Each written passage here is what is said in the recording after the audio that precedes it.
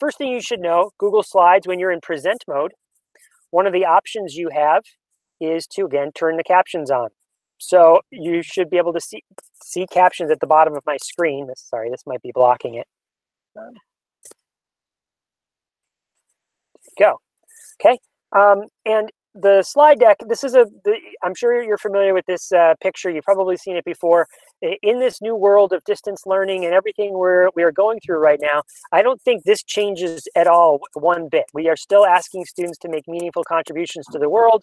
We're still doing project-based learning, personalized learning, and we are still meant to do this for every single student. So I feel it's important to emphasize this more than ever, because these things that we lean on, I think there's strengths and supports that persist no matter where you are, whether you're physically in the room or in distance learning.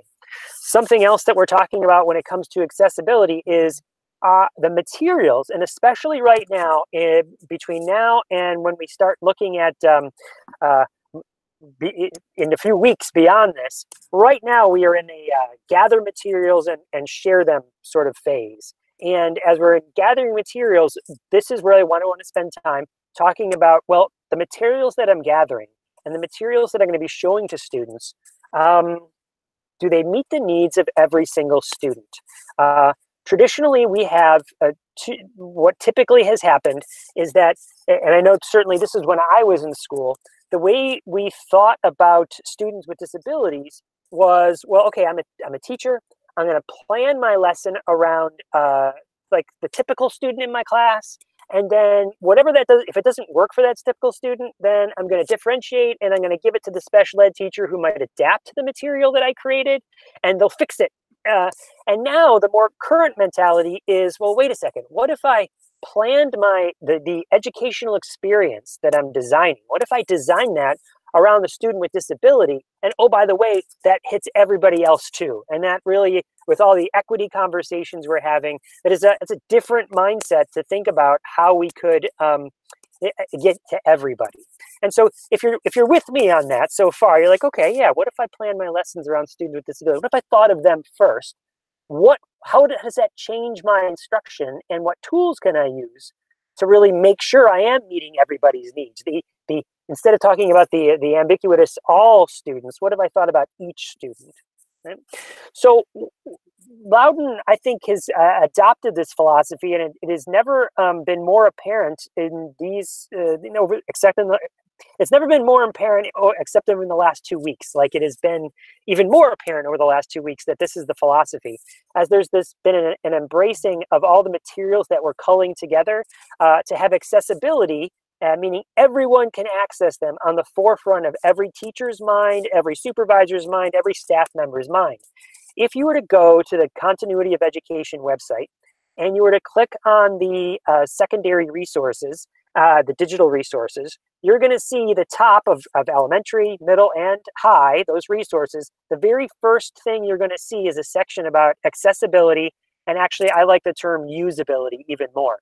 Accessibility paints this picture of people with a disability, which is certainly for, but there's so many other kids or people that don't even have a disability, but they use these tools anyway. It just helps them use the tools better, which is why I like the term usability, and actually that's why it's there on that website. So that is a huge that accessibility is like at the forefront of our website. The second thing is, those of you that participated, and I think most of you did, participated in the IFT trainings. One of the slides that was there was all about the accessibility considerations. When you are, okay, I've got this material and I'm thinking about taking this material and providing it to students. What are some questions I should ask to make sure that I'm getting all of the students? And that this would work for all of the students. And this is a series of questions you can ask. Primarily, the one I'm not going to drill into all of them, but the big one, a huge one that will get a huge swath of kids, is the very first question. If there is text, can it be read aloud by a text-to-speech application?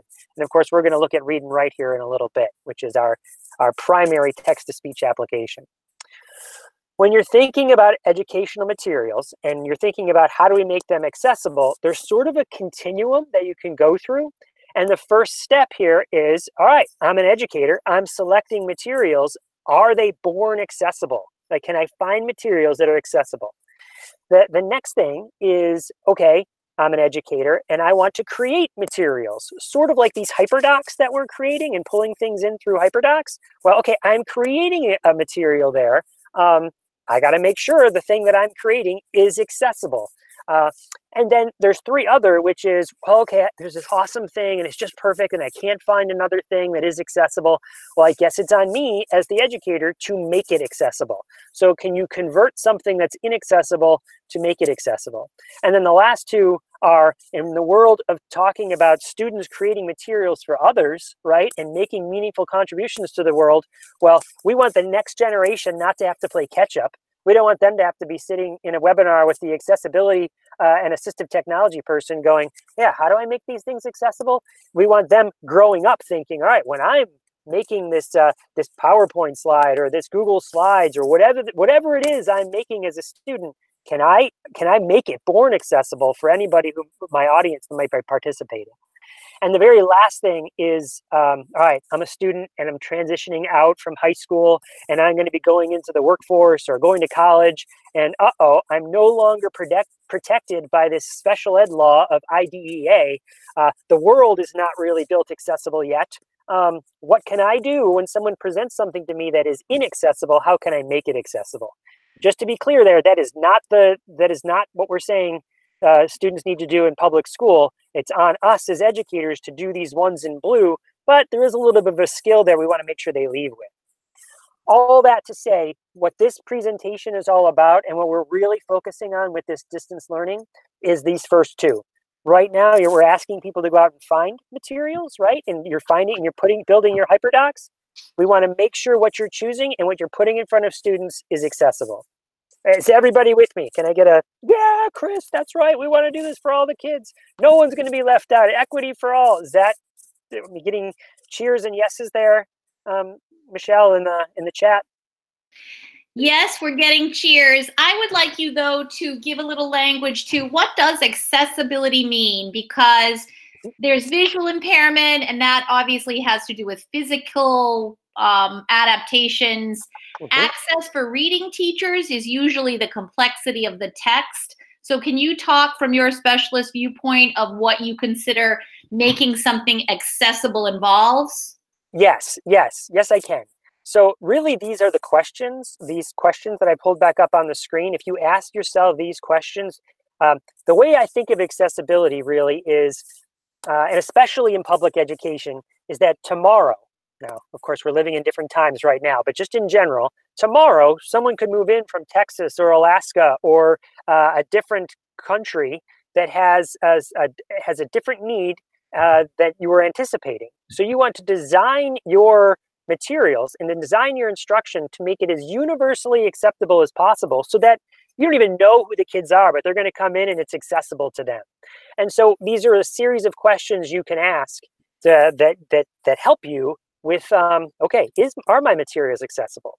Now I'm going to give you some shortcuts here, but to answer that question, you just go through, okay, can the text be read out loud? That's going to get a huge swath of kids. Can it be magnified? Like if it's static and I can't magnify it, many of you I know have worked with students with visual impairments. Can the background colors be changed? When audio is played, and really think about that, I mean, we are living now at a time where there is lots of video content, and most video content has audio with it. Well, if I've got a hearing impairment, how do I hear what people are saying on the videos? We want to make sure that there are captions there. And then if there's video content, well, what if I'm blind and I can't see that video content? Is there some sort of description of the video? Images. If I can't see the image that is plopped into the Google slide or plopped into my Google Doc, well, will a screen reader, meaning a piece of technology that reads stuff aloud, will it say image 6597, or will it say a picture of Chris smiling and waving? You know, we want to have text in the background of images that describe what those images are. And then the last thing is, whatever materials, imagine I had a physical difficulties accessing it. I can't physically turn a page. I can't control a mouse. Can I access things by hitting, really it's a tab button on my, that's how we test things, is can I tab and enter on my keyboard? can I get through everything on the screen by tabbing and entering? Because many kids, and not many, but there are kids that access their computers and their technology through switches, okay? And I don't want to go too deep into those, because we as the assistive technology team will help you. And that's, you're going to know those kids. But what I really mean, to answer your question about accessibility, is that whatever you're putting in place would work for any one of those kids, right? Now, you might be thinking, oh man, how do I do that? Well, don't worry. We have a team of people, the specialized instructional facilitators for assistive technology, who can help you design your educational experiences with accessibility and with flexibility in mind. This screen right here is that, and you have special ed teachers that we've been working with for years that can help you do this. So if you're like, okay, I created this thing and I just want to make sure it's accessible, or you know what, during my lesson planning phase, when I'm sitting here and I'm thinking about how I'm going to make these hyperdocs, maybe I pull in one of these people, or maybe I pull in my special ed teacher, and we design it together. I think, you have experiences all across the map. Many of you have worked in schools where you've had this awesome team teacher experience, where you're special ed and general ed, and you're just melted together, and no one even knows who does what. It's just like a handshake, and it's beautiful when that happens.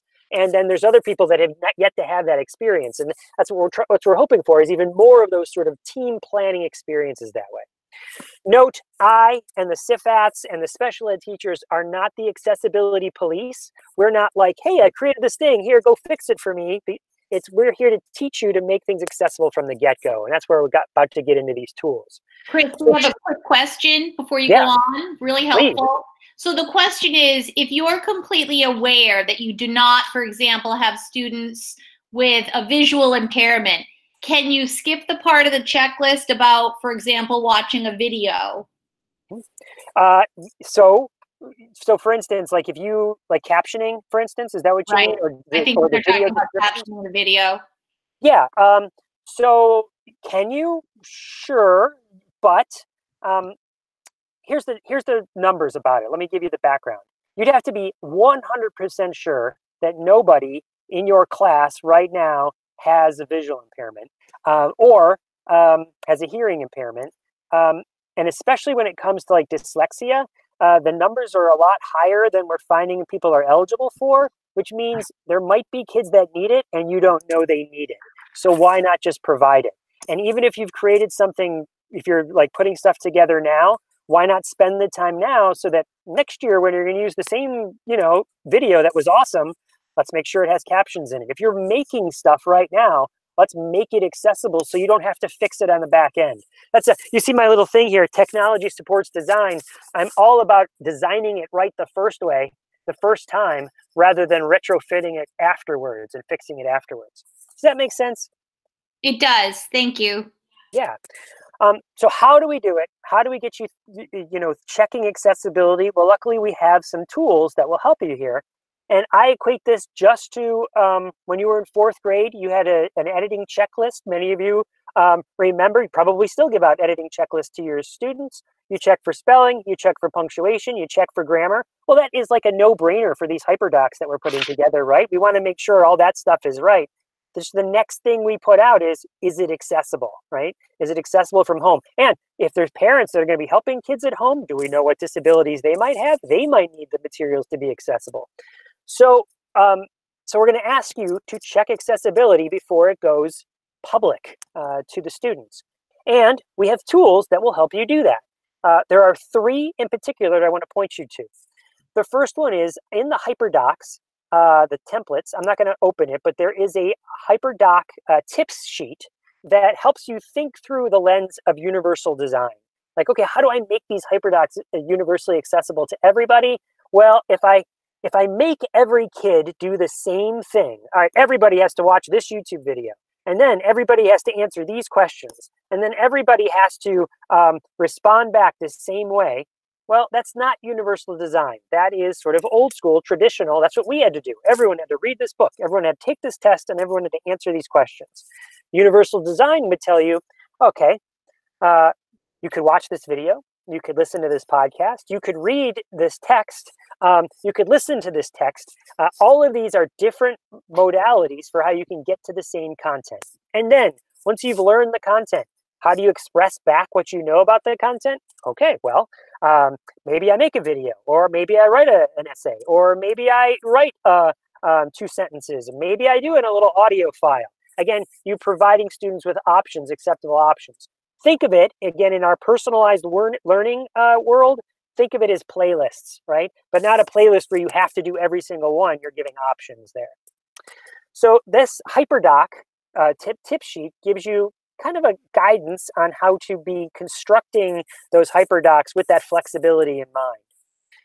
The Grackle suite, which is what I'm about to show you right now, I'm going to bust out of this slide deck and show you, is a way to specifically check for accessibility. So if you were to click on this link, it would take you to a tutorials on how to do it, but you're here with me now, so I'm going to show you.